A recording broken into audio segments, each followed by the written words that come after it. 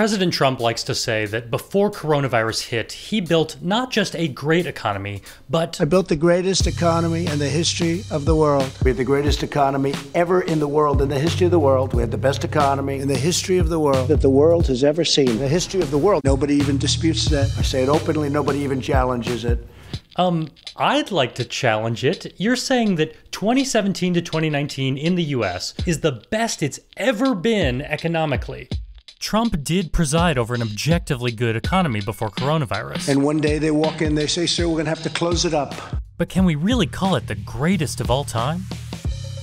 In their heyday, the Roman Empire, the Song Dynasty, and the Mughal Empire each could claim a larger share of global economic output than the modern United States. The British after the Industrial Revolution, or China in the last 30 years, each with GDP and wages growing faster than Trump could claim.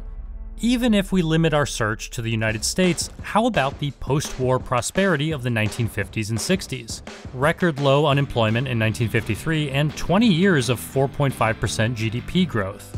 While running for president, Trump promised GDP growth over 4%. And I actually think we can go higher than 4%. I think you can go to 5 or 6%. And again, as president. I see no reason why we don't go to 4, 5, and even 6%. In actuality, he's under 3%. President Reagan and Clinton each presided over greater economic growth. But Trump loves to talk about job numbers. Best employment numbers, best numbers in every single way. Even before coronavirus, Trump's job growth falls short of the Clinton years. In fact, Obama's final 3 years produced more jobs than Trump's first 3 years.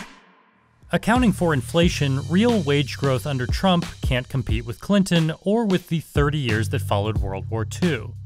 So no, it was not the greatest economy in world history, let alone US history. The greatest economy that the world has ever seen. Frankly, Brett, and you can correct me if you'd like, but you can't because it's fact. You can correct him, so please do.